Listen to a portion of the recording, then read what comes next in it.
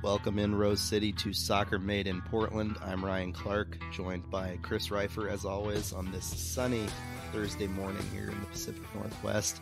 Not sunny times on the field last night, although the sun was out and the weather was cooperating in Colorado for the Timbers, who finished off a 0-0 draw there. And then on the weekend, the Thorns, another worrisome time in terms of weather, but they were able to play the full match in Gotham, albeit a 2-1. Yeah, unfortunately for the Thorns, a 2-1 loss at a Gotham team that, despite missing its World Cup players, put in a really strong performance and proved that they were on the level of this Thorns squad, and right now above it. So we can start there. We can start with the Thorns, since that was very clearly the more eventful and important game between the two teams this week. 2-1 loss at Gotham. Issues defending in transition continue to be something that pops up consistently for this team. They play their players so high, and then, as I believe it was Megan Klingenberg put it, sometimes we forget that we also have to get back and defend.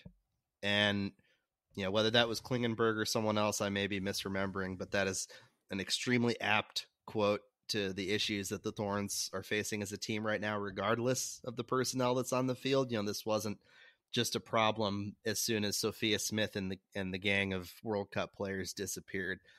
This is a serious issue, and Becky Sauerbrunn is not going to be the save all for this problem. She is an excellent player, a historically great player, but defending is something that has emerged as a genuine weakness of this Thorns team this season. And yes, they are blowing the doors off the rest of the teams in the league when it comes to scoring goals. Not anymore. You think, well, not as much, not anymore. Recently, but in terms of the statistical categories, they're number one in basically everything from an attacking standpoint. And I think they are number one in terms of overall talent, in terms of their roster top to bottom in the NWSL. But all that being said, these two matches without the World Cup players were an important test, I think, of this team's fortitude, of its ability to respond to adversity and to find ways to win despite lacking their top attacking talent. And they came up short, and Mike Norris acknowledged that in his post-game press conferences. He feels like they could have gotten 3 points definitely out of that KC game and at least a point out of that Gotham game. And they came out with 0 in both of them. So Chris, your thoughts on just a tough stretch for the Thorns, but whether or not it might be a bellwether for what's to come once everybody gets back. I don't think it's much of a bellwether for what's to come when everybody gets back. Even, to be honest, given the absences, I think if you ignore the score line and ignore the points and look at just some of the play, it wasn't terrible. There were some good moments, even in that Gotham game. I thought the Thorns created a decent number of chances. Abby Smith, the Gotham goalkeeper, had a really good game. Former Thorn, old friend, had a really good game. Came up with a number of pretty big saves that I think sort of preserved that result for Gotham. And so, I think if you ignore the points and ignore the scoreline, there's nothing that causes enormous concern. The team has played okay, especially given the absences. But the Shield race doesn't ignore the points. The playoff race doesn't ignore the points. Those are based on the points. And dropping these two results, not getting anything out of these two league games that they're definitely going to play shorthanded. They're probably going to have one or two more at least with some shorthandedness. That matters. The Thorns were atop the table and now they're not. Now they are 1 point off the top of the table. They are also 1 point off of being out of the playoff picture altogether. Well, actually, just to touch on that, 4 points off of the 6th spot where San Diego sits right now. They were a little closer to being on the edge in terms of how tight those standings are. But yeah, they're 1 point back of North Carolina right now for the top spot in NWSL. Everybody's played 15 games, so everything's equal right now in the league. Gotham's tied with the Thorns on points at 25, although the Thorns have a 10 better goal differential, so they got the tiebreaker there. Regardless of whoever they end up being tied with, you can probably guess that goal differential is going to be a tiebreaker. The Thorns will win when the season is all said and done, barring any, issues down the stretch. So you've got North Carolina 1 at 26, Thorns and Gotham at 2 and 3 with 25, OL Reign in 4th with 24, tied with Washington Spirit. That's right. So they're 1 point out of 6th. Yes, 1 point, which would get them into the play-in. Yeah, but yeah, and you don't want to be in a scenario where you go on the road, right? And you'd be on the road throughout.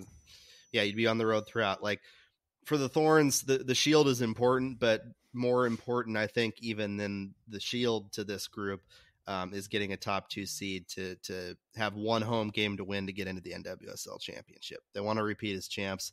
That's the easiest and best path for them to do so. And this table is insanely tight. The Wave are in 6th at 21 points. You got 4 points between yourself and the last playoff team in, and 1 through 5 is separated by 2 points, and it has been a constant shuffle, and every team in that top 5 has at one point been at the top of the NWSL standings, just as it was last year. And this is what we talked about at the beginning of the season, where we talked about how we thought the Thorns were really stacked, but that the league was really deep, that the top end of the league was very, very deep, had a number of teams that could compete.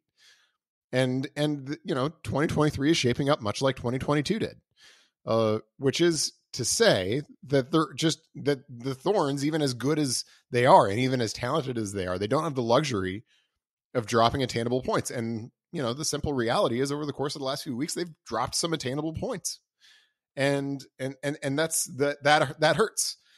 Even if the play in light of the absences hasn't been so bad, even if there have been some players who have showed fairly well in this period, I think the points matter.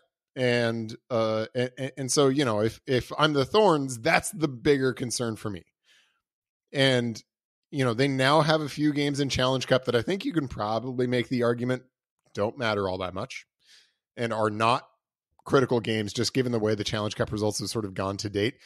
That's kind of in the rearview mirror at this point. But the results don't matter. Yeah. Like for straight up, those results do not matter. What matters, I think, to this team and to the individual players is the way that they can develop in that stretch in order to, have those players be ready to contribute when the stars come back. 100%. And to be ready to compete in those final league games before they maybe get all those stars back. They'll probably have some back by the time they get back into league play, but probably not all of them. And yeah, I mean, it's also always a question when players get back from the World Cup, how healthy they're going to be, how exhausted they're going to be physically and mentally, emotionally, because it's a really, really taxing tournament. And we've certainly seen in the past, in World Cup years, players come back and not be the same because they're just wiped out. And that's totally understandable. That's not questioning anybody's work ethic or anything like that. They're just wiped out because they've thrown everything they have into this tournament. And it's not like you can go play a World Cup final on a Sunday, hop on a plane, and always be sharp and ready to play an NWSL game on Wednesday. That's not how that goes in many, many circumstances. And so I think these next few games in Challenge Cup, even though the results don't matter all that much, are going to be important because they're going to need some of these players to play significant roles going forward, even after they start welcoming some of the World Cup players back into the team. And so I think that's what they need to prove. They need to prove that not only can they have good moments and not only can they, with a blindfold on to the score line, have some moments in which they look good, but they can go out and get results and they can close out games and they can defend well and they can do those kinds of things that you need to do to get points. Because at the end of the day, that's what matters. And they haven't done well in that regard in the last few weeks. Right. And I think that the KC game is a good example of positive development that, Mike Norris wants to see despite a result that didn't go their way. And that hurts more because the result matters more in that regular season match and you want to get 3 points when you outshoot a team 26-5, you definitely don't want to end up with 0 the way that they did, which, stinks for them. But in terms of development, that type of game, that type of performance where on the attack, they're throwing a ton at the wall and getting a lot of opportunities that, they should convert, but will likely more often than not, convert a few of those and get a result that they need. So, performing like that and continuing to develop in that way. And I think that defensively, especially the development there and how they recover their defensive shape generally, maybe choosing to throw a little less at the wall just to give yourself some breathing room defensively so that Megan Klingenberg doesn't have to run 40 yards across the field at a full sprint every single time there's a counterattack. Or, Emily Mangus is left on an island where she has to move laterally with multiple extremely fast and athletic attacking players coming towards her. I give those players some relief, maybe find different ways during these 3 Challenge Cup matches to develop that within your plan if you're Mike Norris. That's the biggest focus, but obviously there are other ways that these individual players can develop in these 3 matches, which are on July 21st, 29th, and then August 6th against San Diego, Angel City, and OL Reign, all of whom, have these mixed rosters, have individual players that are talented, but are good tests. It's the West Coast teams.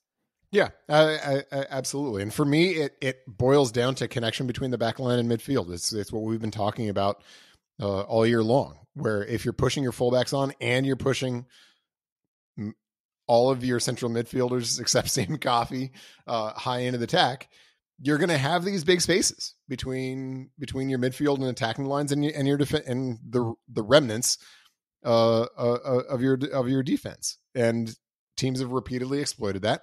I thought Gotham exploited it some, but not a ton. Certainly the second goal is one where there's more space to put a ball in over the top than the Thorns would have liked. And that's one that I think you can certainly sort of look back to these kinds of issues. The first goal, frankly, it was low block defending that the Thorns were just kind of asleep on. Ball comes across in a bit of a switch just above the 18, and the Thorns are just super slow to react, which makes it so that there's lots of time on the ball for Gotham to pick out a cross. Thorns ultimately got a deflection on it, albeit it wasn't a great one. Sort of popped it up in the air, and old friend Allie Long finished it. But I mean, those are both moments in which, you've got both structural and just sort of like being switched on issues in defense. And I think Thorns players have talked to both of those issues about what they need to clean up in defending. And I thought we saw them in both instances. I thought Gotham deservedly won the game. I think on balance, they were the better team in this last one. But that still was very much a game that the Thorns could have gotten a result out of. If they're tighter defensively, they created enough to be competitive in that game. And it's just taking those kinds of performances against, a good team on the road. And I think you'd probably say that Gotham is somewhat less hampered by the World Cup than the Thorns are. They're definitely hampered, don't get me wrong. But the Thorns really have been pretty gutted in terms of their stars. And I think Gotham is a little bit less so. And overall, that's a road game against a good team. I think the Thorns can feel okay about the fact that they were competitive in it, but they can't feel okay about the result because there was more to get there, just as there was more to get in the game against KC the week before at home. And those hurt because if those go a different way, the Thorns are sitting atop the table right now, and maybe even with a little bit of daylight between them and the rest of the field, depending on how exactly those results shake out. And I think if you're Mike Norris and if you're the team, you're probably sitting there kind of ruining that a little bit.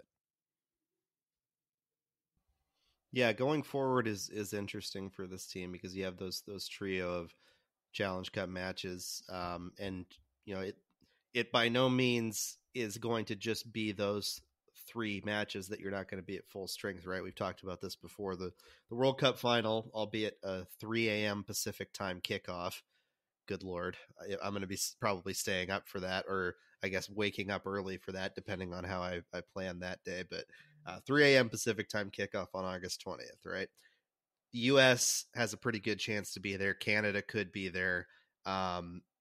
It's less likely, I think, that Japan and Costa Rica are, but anything goes in this World Cup. I think it's an extremely competitive field. So you're expecting to not be at full strength for that August 20th game, not only because the final is that day, but even if you don't have players in that final, the semis 5 days earlier. And sometimes, as you were alluding to, it takes a couple of weeks before these players are fully recharged physically and mentally, where they're ready to even, come back in for spot minutes for their club teams, right? They're not going full tilt, full 90 a week after playing in the World Cup. This is some hardcore stuff here for these athletes, and a lot of pressure. So North Carolina on August 20th, that's a regular season game. That's one that counts. That's at home at Providence Park. Then you go on the road to DC. That game really counts, right? I mean, it really does. That's the top 2 teams in the table. Yeah, at that point, it will still be the case because most teams will not have played a regular season match by that point. It'll have been this little stretch of Challenge Cup matches. So that's huge, right? And then a team that's right there in the mix, Washington, you go on the road to play them the following week. That game in Louisville is probably the most winnable of those 3. That's on September 2nd. That could be the return of those World Cup players, but the more likely one is September 16th, way out, a 2-week break after that Louisville match against OL Reign. And we're running through schedules here and being very, list oriented so far in this podcast. But how huge are those 3 games? I mean, those 3 games are very plausibly the season. Yeah. Yeah. Because then if you, aren't getting the results out of those 3 games, you could be probably in a hole spot in the table. Yeah. Right. You could be worried or if you do, you're probably dominating because you've just knocked off 2 prime contenders. And you're probably not just atop the table, but you're clear a little bit. And so, I mean, those 3 games could very, very plausibly be the season for the Thorns. It could. And that's why the development, as we've been talking about, matters with these Challenge Cup games, because if you're in poor form, if you've got players that, aren't necessarily playing at their best or mentally aren't feeling as strong as they could be going into those regular season matches, no matter who you're folding back in, whether it's Rocky and Hina first, which is likely, or the U.S. gets, upset in the group stage and you're bringing back Soph and Crystal early, or Canada doesn't perform as well as expected and you got Christine Sinclair coming back. Whatever the mix is, like, it's not going to be everybody for those 3 in all likelihood. And the 3 prior, the Challenge Cup games have a greater importance because of that, because, you're going to need Sam Coffey to keep doing what she's been doing. You're going to need better defensive shape with, Menges and Hubley at the back and Kuika and, Klingenberg, and the midfield shape with Moultrie, has to continue to connect well with the attacking players. Izzy DeQuilla is a young player that's going to have to step up. Raina Reyes, another one.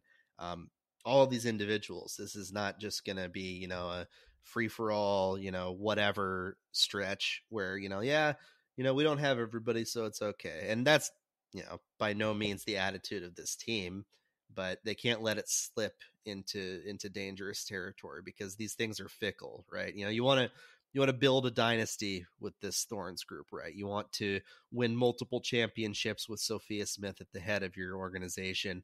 Send Christine Sinclair off into the sunset whenever she decides to retire with another ring or 2.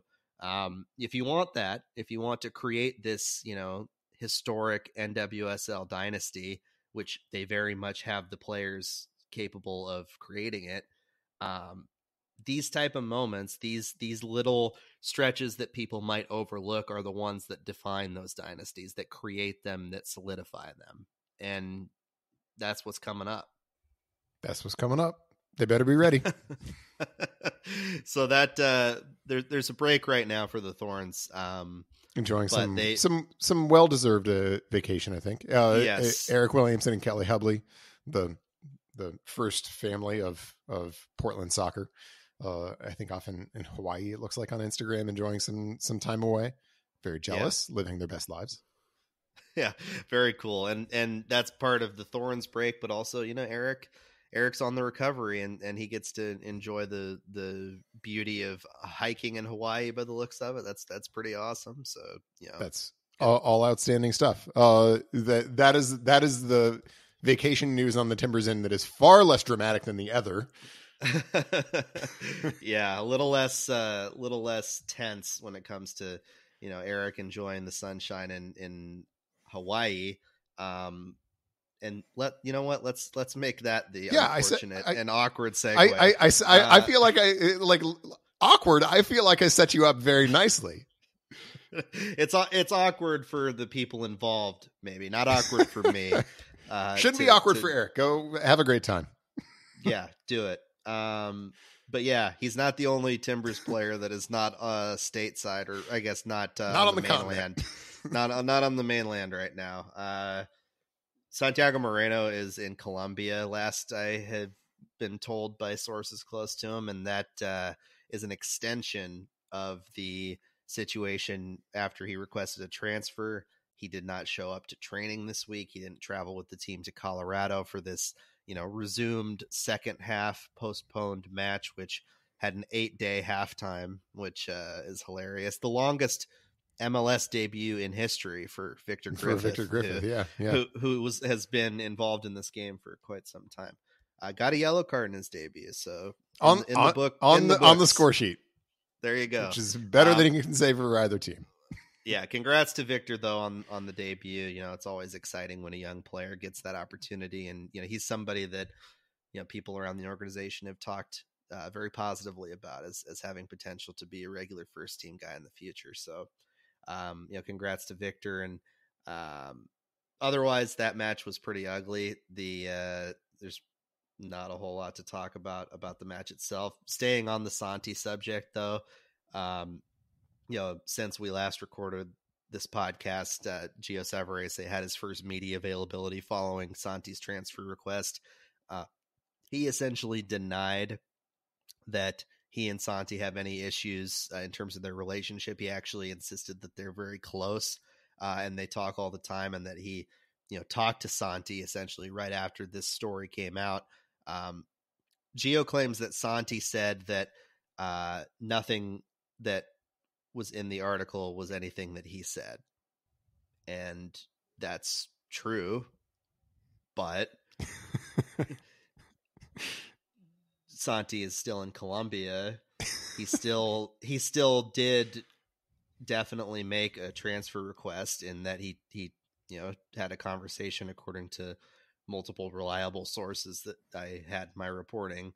And the Timbers haven't denied that. Yeah, and the Timbers have not denied that he has. They made their statement saying, they want to get as good a value out of him as possible, that he's important to the club, all the stuff that you have to say, of course, as the org. But this is also coming on the heels of him being benched for the first half against Colorado after a game in Minnesota in which Gio Savarese publicly questioned the effort of unnamed, but I think we can probably venture a guess as to of some players. I mean, look, I understand that Gio doesn't want to sort of publicly acknowledge a rift between him and any player, let alone players. And, I sympathize to some extent with the position that he's in, because he's not getting a lot of cover from others in the organization. He's kind of out there on his own right now. And so I understand why he would not want to make a big deal of a rift between him and Santi in particular in this moment. But like, the facts just are what they are, right? If Santi at least thought his relationship with Gio was great, he wouldn't be in Colombia right now. Plain and simple. He would be at training if that relationship was as strong as Gio is letting on. And look, I get why Gio is saying what he is, but we also need to take a larger look at the facts. And I disagree with those who are suggesting, no, this is just about contract negotiations and stuff like that. Look, there have been lots and lots and lots and lots and lots of contract negotiations that have gone on at this club and in every other club. They don't usually go like this. And frankly, if all that was happening is Santi was trying to leverage a better contract and he was otherwise happy in Portland, it wouldn't be going this way, because this would be an insane approach to that. It would be a self-destructive approach to that. And so there is definitely more going on there. And Santi is keenly aware of that. I don't think it's a scenario, some folks might put a tinfoil hat on and say, his people are making him stay in Colombia so that he can put additional pressure on the organization to give him the money that he wants. That's not what is happening here. No. There is more to this that will continue to reveal itself in the coming days. And I will say this, that, this inherently is primarily about a contract, right? It may have other underlying factors. And, one of them, according to the reporting that I've done, is the potential rift, is the potential, issues between whether it's coaches or just, Gio specifically or whatever is happening right now. I hear Gio say that he and Santi talk a lot, and I believe that. I think that Gio has a unique and specific relationship with a lot of the Latin American players that, he might not have with other guys, that, being able to communicate in their language, having his own South American background, and that matters, right? He has had strong relationships with other players of that background in the past. But all that being said, it's not the first time that something with a player like this has bubbled up. We've talked ad nauseum about the fact that there were issues with Eric Williamson publicly. There were issues with Alija Zivicic publicly, and privately there, I'm sure, have been other issues from, rumblings that we have heard on that front. And it's normal to some extent to have some of this stuff, right? I mean, it's a locker room, but this has been way more public than is normal. It's been way more sort of charged and adversarial than is typical. And you just can't ignore that. I mean, you can't just chalk this up to being, a bit of an outlaw agent or anything like that. Agents work for players, not the other way around. And yes, agents can have influence, and agents can influence tactics and things like that, but agents work for players. Yeah, there are competing motivations here. Undoubtedly, there always is. Agents want to get as much money as possible for the players, but also want to have transfers happen because agents get a cut out of transfers. That's obvious. That is obviously not necessarily a motivation in this specific situation, but it is a motivation generally out of soccer, agents. But if making these type of situations but happen. If Santi didn't want to be transferred, where he wouldn't be? He wouldn't be in Colombia. Yeah, exactly. Like the denial aspect of the conversation with Gio was the most interesting to me, because I can understand the feeling of, not wanting to, have your reputation put out on the line in this way, and have people criticize your ability to relate to players and to, build these relationships and to create what you believe is a false pattern between the issues that have been very public and very real between you and players, and you having an issue period as a coach, not maybe being the right person for the job, as some people have discussed. But there is no denying the reality of the situation, that he's not there, that he has been repeatedly discussing with Ned Grabavoy the desire for an improved contract, and the reality that the two sides, according to my knowledge, are extremely far apart in terms of the number. Now you could argue whether the numbers one side wants are more realistic or the other, or how constrictive MLS rules might be to making said improvements, or how you may have put yourself in a bind by paying certain players a certain amount and not other players a certain amount, keeping guys around. There's a lot going on here, right? But there is no denying the reality that this is a fraught situation, and that the player and the team are not in a good place, that Santi is probably not going to see the field for the Timbers again very soon. There's a potential that he might not see the field for them ever again, that he might get traded before this window's over and the Timbers get less value out of him than they want. And he goes and plays for some other MLS team to try and reset his career. That's a very real reality. And, there's no concrete rumors that have been attached to this yet. It's very early and very raw right now. And that's the last thing that the Timbers want to do, right? They want to keep Santi. They want to develop him and have a chance to move to Europe as he has desired. But his play isn't helping that. His situation now, not being with the team, not showing up, very much not helping that. He's probably going to face some disciplinary measures, whether it's a fine or suspension or both, because of everything that's happened. Yeah. That's like a no-brainer. The team has to do that because that's a deterrent for other players to go this route and negotiate this way if that is what's happening. So there's a lot to unpack. Yeah, there's a lot to unpack, but I understand and respect where Gio's coming from in pushing back on the idea of a rift between him and the players. But we've had 3 of these public dust-ups between player and coach in the last year. That's a lot.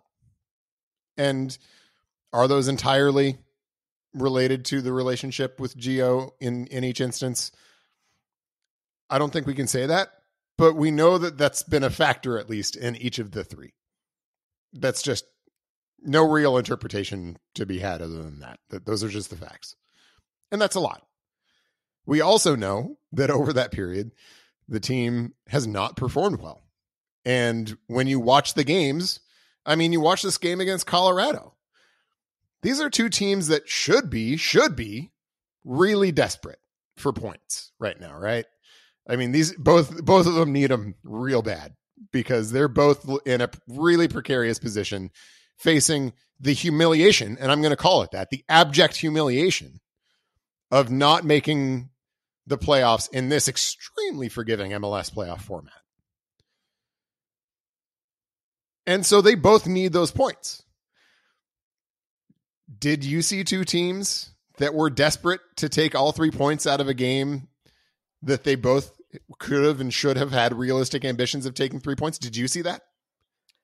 No, honestly, I didn't. Like, there were individual players who were engaged, team, who I think were engaged. Yeah, Frank Boley on the Timbers was one that played. Cole Bassett, I thought was getting after it pretty hard for Colorado. Yeah, I agree. You can find players who were putting it in and were looked like they had that urgency. But from a team-wide perspective, absolutely not. Those were not 2 desperate teams, and you could see it. The Timbers late on were taking their time, right? They seemed pretty satisfied with the draw, even though the table says they absolutely should not have been satisfied with the draw. That was a draw that did not work for either team. Nobody won, literally. But also, like in the grander scheme, nobody won because both of those teams needed 3 points out of that game, and nobody looked particularly motivated by it.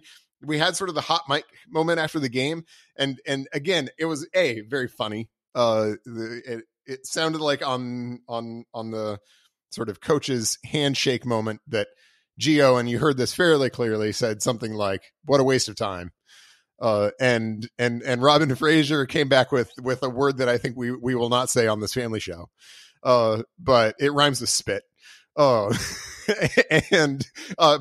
so sort of acknowledging agreement. And like, I get it. A, that's funny. And that's enjoyable. B, I get it because that is similar to how I felt about the game. And all I did was sit on my couch for 45 minutes. Gio had to get on a plane, fly for 2.5 hours, stay overnight. Like, he had to do all that stuff. So I get why he felt that way after the game. They might have flown back right after in all likelihood. But, Still had to stay one night because they flew out the day before. What a pain. Yeah, what a pain. A lot of effort for something that was not particularly satisfying. So I understand the sentiment. But one man's waste of time is another man's badly needed opportunity to get 3 points. And that wasn't the sentiment that we caught in that in that hot mic moment. And so, I mean, when you zoom out and look at these things from the forest level, to make a bad Timbers pun, you see all of these markers of a pretty clear disconnect between the team's leadership and the coaching staff in the locker room. And whether it's the public dust-ups or the poor results, or frankly, just the pretty middling effort in games where you would expect some desperation, all of those point in one direction. And it's not a good direction. And I'm not here to say that it's entirely Gio's fault. I don't think that. I'm not here to say that I think Gio Savarese is a bad coach. I also don't think that. I think he could not have accomplished the things that he has accomplished in Portland if he was an incompetent soccer coach. He is a coach who has good ideas and who's coached good teams and done well. But this isn't working.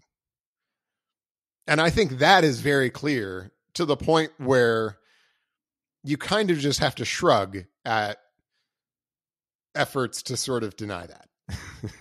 Right. And, I mean, that those statements just sort of don't withstand the test of comparison with the facts.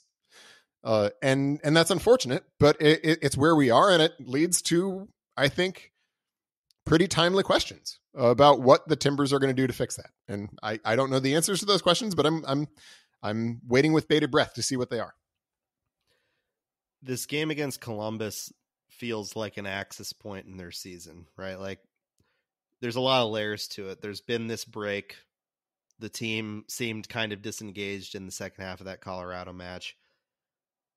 Columbus is missing enough of its key players and people, whether it's Chicho Arango or their head coach is also going to be missing for this match, to where you feel like at home on Diego Valeri night, on the night they are honoring the club's greatest player of all time and putting him in the Ring of Honor, that if you're not getting a result out of this match, if you come out and lay an egg against Columbus and lose, or you have an uninspiring draw, which there have been many of this season, uninspiring draws, whether they're 0-0 or not.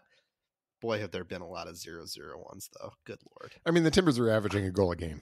Yeah, so it's like, it's been rough in some of those. But look, if you don't get a result out of that match, questions are going to continue to be asked at an even louder volume than they were before.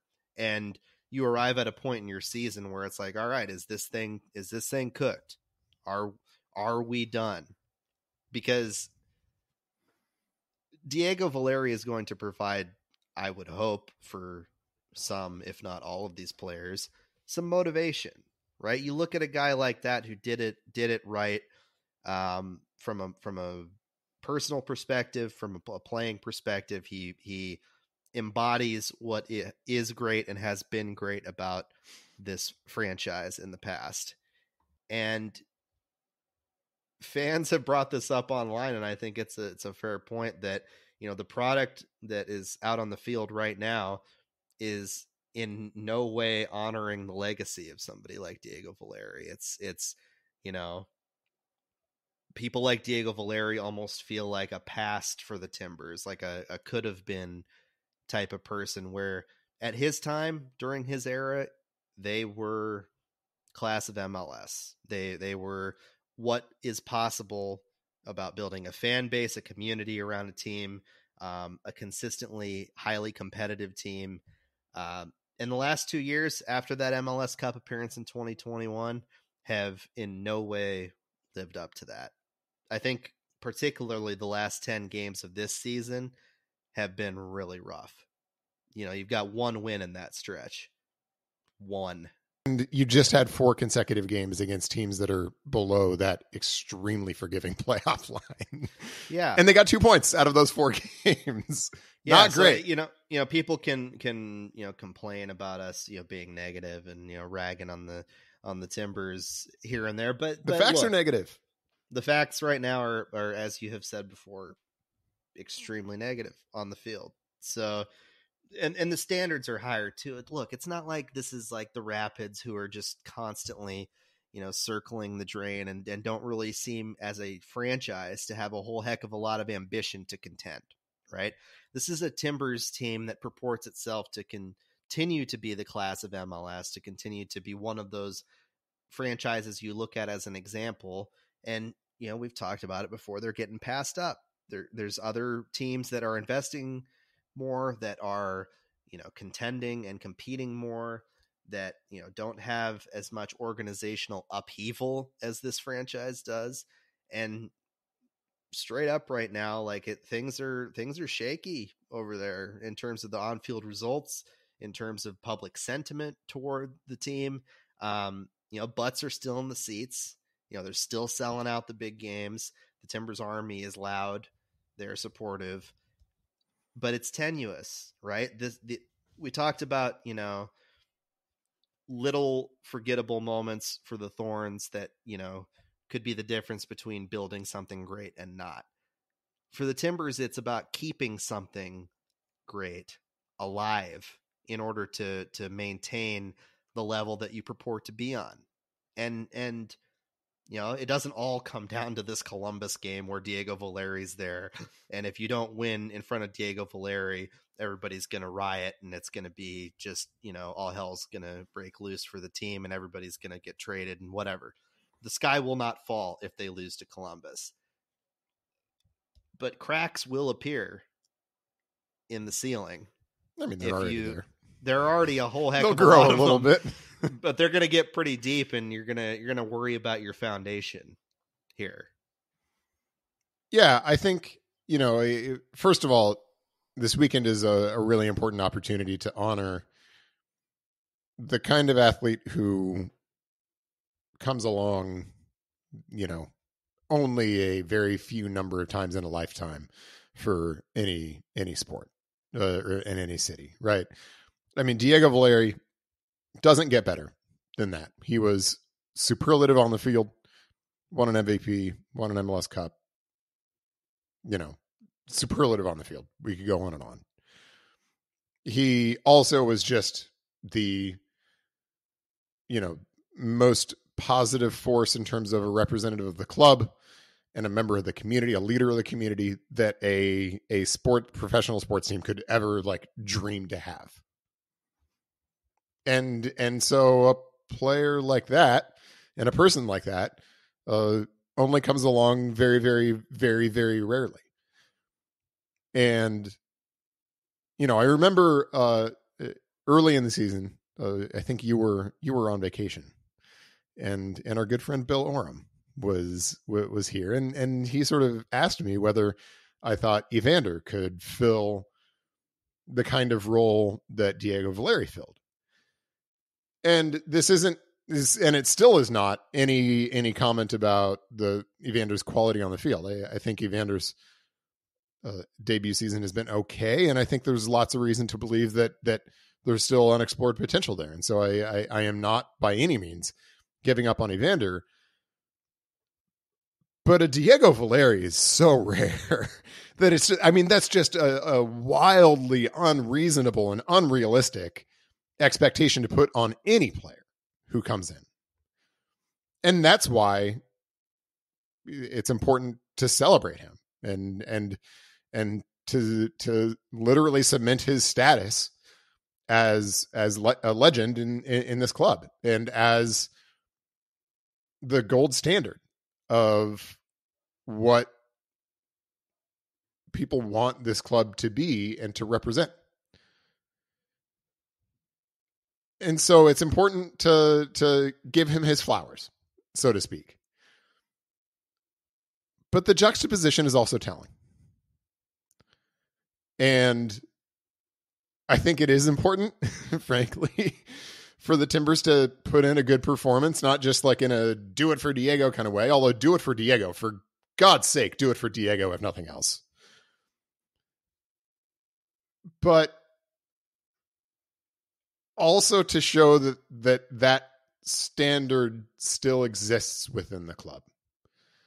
And that is something that they're still at least trying to live up to. Because let me tell you, if they introduce Diego Valeri extremely deservedly into the Ring of Honor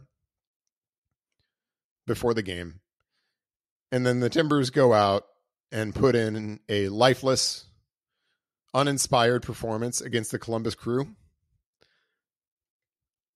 that's going to show. Like, that juxtaposition is not going to be lost on anybody. And it will become emblematic of the deterioration in the club since Valeri left.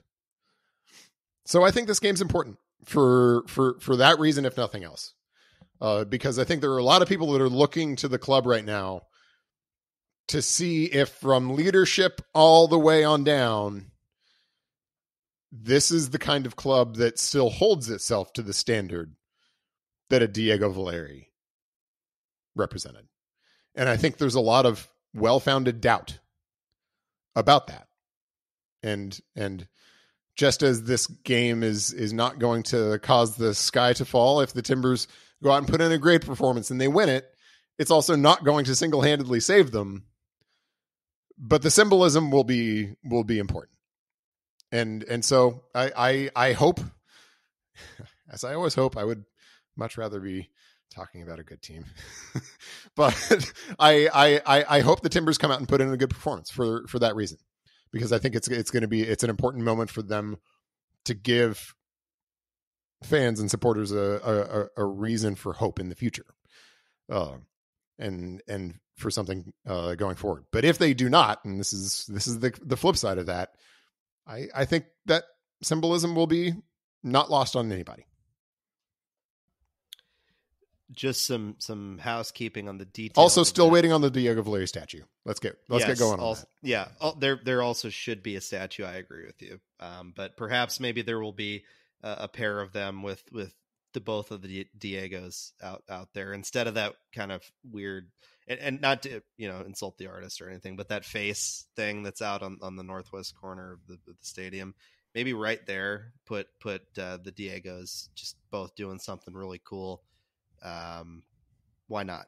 But regardless, the schedule for Saturday, you got the 7:30 p.m. kickoff. The unveiling of Diego Valeri's name in the Ring of Honor will be pregame.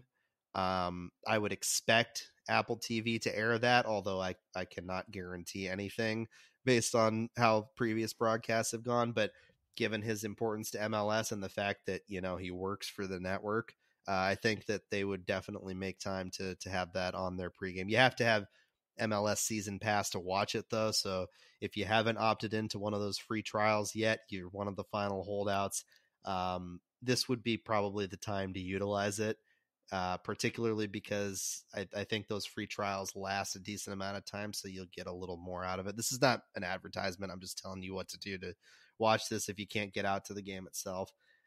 One note that I found interesting in my reporting on this ceremony is that the championships and the conference championships that were written on the east side of the stadium in the area next to the Ring of Honor for both the Thorns and the Timbers, those have been taken out.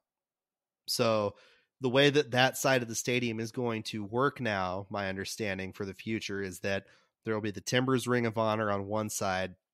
And right now there's going to be a red segment that is empty, but I've been told that will be the Thorns Ring of Honor.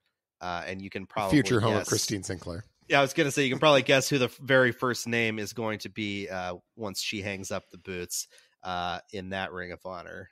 Christine Sinclair definitely would guess be the first name up there. But so that's a little change in Providence Park that you're going to see as a result of Saturday night's festivities. And then, the second aspect of the night will be at halftime. The surviving Ring of Honor members and families of those who have passed away will be there with Diego and his family for additional festivities at halftime to honor Diego and welcome him into that group.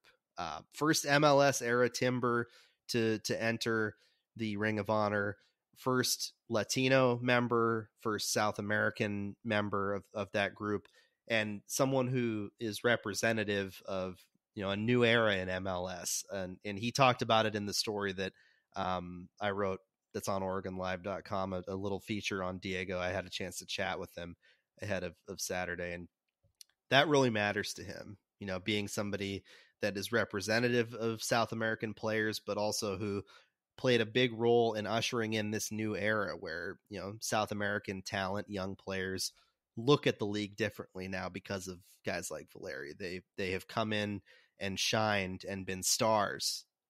And a lot of that has to do with, the foundation that guys like Valeri laid. So it's not just about the Timbers. It's about, the league more broadly in American soccer, and it's past, it's present, and what to look at for the future. Just don't embarrass us in front of Diego. Okay. That's all I ask.